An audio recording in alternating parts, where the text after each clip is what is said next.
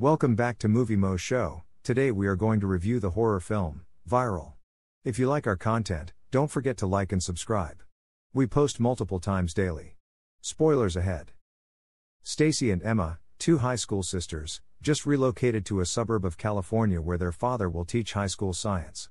Emma finds it difficult to fit in, but Stacy picks up new acquaintances and CJ as a boyfriend rather quickly.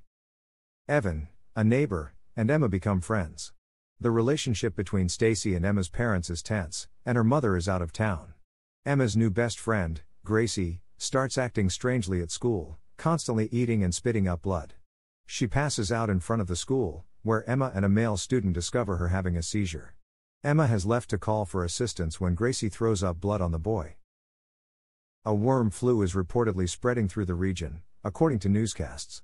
When Emma's father goes to pick up their mother from the airport, they are unable to go back to their house since the town has been ordered to be quarantined by the government. Stacy drags Emma along with her to a party. Stacy discovers CJ having sex with a partygoer while the earlier boy reappears, now appearing very unwell, and begins to attack the partygoers. Stacy is covered in blood from his cough, but Evan stops Emma from getting sick. Soon after, Stacy notices a growth developing at the base of her neck, and she starts to feel insatiably peckish. Emma gets a call from their father the following day advising them to protect the entire house. They observe Mr. Toomey, their neighbor next door, firing his flare pistol that evening. As soon as the military gets there, they hold Mr. Toomey and drag his afflicted wife outside. Stacy admits to Emma that she saw their father having an affair with a student and reported it to their mother, which is the reason why their parents are fighting. Nobody wanted to tell Emma, she says, for fear that she wouldn't be able to take it. All of a sudden, Evan bangs on the door, pleading with the girls to let him inside. Bill, Evan's sick and angry father, enters shortly after him. They take advantage of Bill's poor vision, as Evan points out, to their advantage. Stacy shoots Bill to save Emma, but she then has a seizure of her own. To protect Stacy from the military, Emma and Evan lock her in the restroom.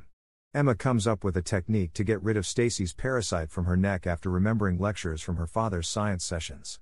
When CJ gets there, Stacy drags him into the bathroom and starts eating his arm. Stacy is heard stating "he made me do it" as Emma and Evan discover CJ dead with his arm severed.